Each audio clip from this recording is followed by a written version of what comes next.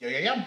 Man, it's the final day of International Food Week and we have sent our taste buds on a journey to some amazing countries. And so again, our final destination is Japan with a popular street snack, takoyaki. Welcome to my kitchen.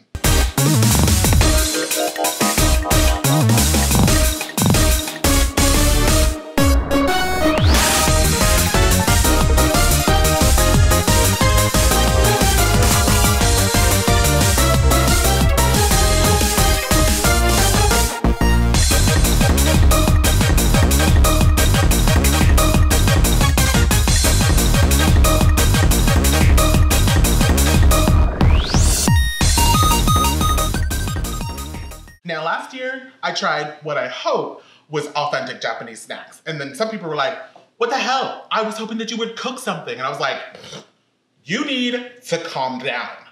Jeez. So this year, I consulted my Japanese liaison and he told me about takoyaki. And it's a fried or grilled ball-shaped snack filled with octopus. Yes, octopus. Now, if you're an adventurous foodie like me, you'll be fine.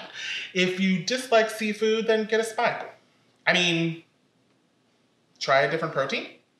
All right, so the batter is a dashi flavored batter that's filled with octopus and other ingredients, and then it's either fried or grilled on a takoyaki pan. More on that later. So let's just get started with the batter and the other ingredients. All right, so I have 2 green onions that I want to get sliced up.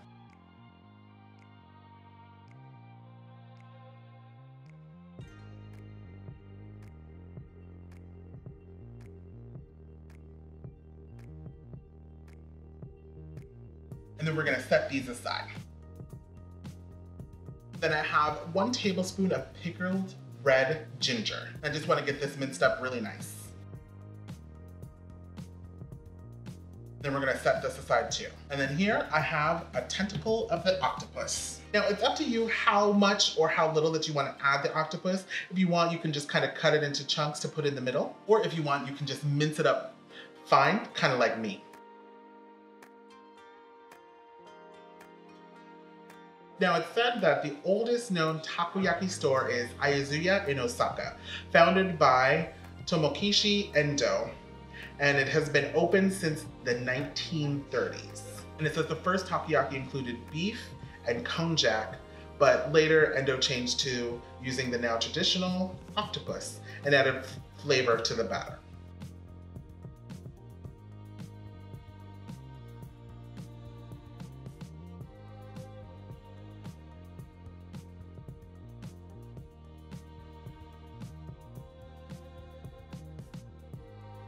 Beautiful. All right, now we're just going to assemble our batter. So in a bowl, we're gonna add 1 cup of all-purpose flour, 2 teaspoons of baking powder, and 1/2 teaspoon of kosher salt. And then we're gonna add 2 large eggs, a teaspoon of soy sauce, and then 1.5 cup of dashi. Now what I did is I had some dashi powder that I added to 1.5 cups of water that I heated up.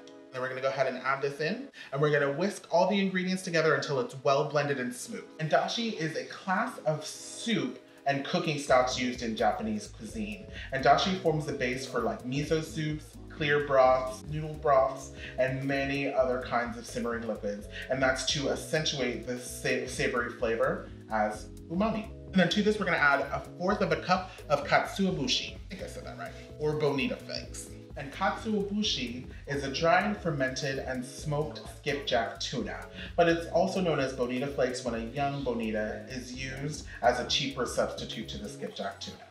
Beautiful. Now we're just gonna transfer this into a measuring cup just so it's easier to pour later. Okay, so there's a special takoyaki pan that you use to make these, but it's not like you can just walk up into your local Walmart and grab one. Okay, but if you want the full takoyaki experience, by all means, go ahead and get you one. But if you don't want to be bothered or you kind of want more of a homemade feel, then grab yourself one of these.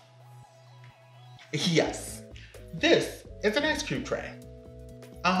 So what we're gonna do is we're going to fill these, then freeze them, and then we'll deep fry our takoyaki. All right, so now we're going to build our takoyakis in our ice cube trays. So to the trays, we're going to add our ingredients. And we're gonna add green onions,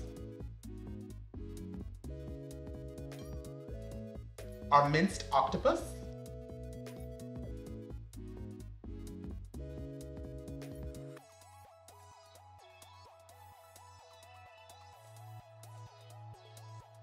pickled red ginger,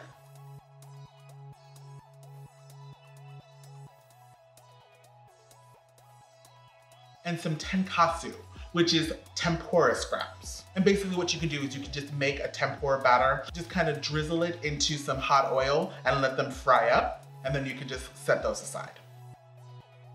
Perfect. And so in each well, we're going to pour in our batter, and this makes roughly 2 ice cube trays full.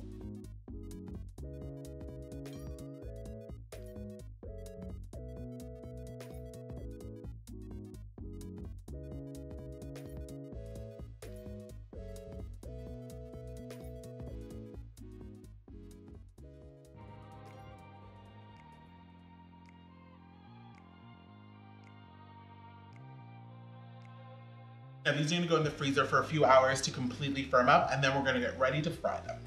All right, so our takoyaki is out of the freezer, and so what we're just gonna do is pop these out of the ice cube tray. And then I have my oil heated to 350 degrees. We're gonna get these fried up until they're golden brown. Now normally when a food is frying, it rises to the surface when it's completely done. But with these, I found that the inside isn't always completely done. So even though they do raise to the surface, give them another minute or 2 to fry so that they're completely cooked.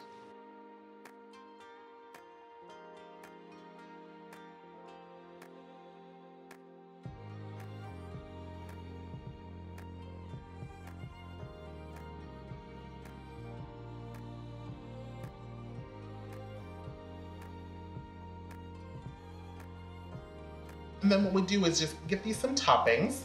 So I have some takoyaki sauce, which is a special sauce that I got from my local Asian market.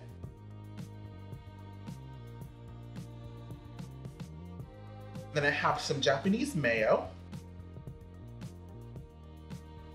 Aonori, or dried seaweed. It's like the same wraps that you use for sushi.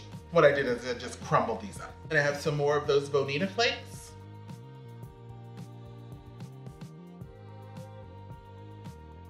And there you have Japanese street snack deliciousness on a plate.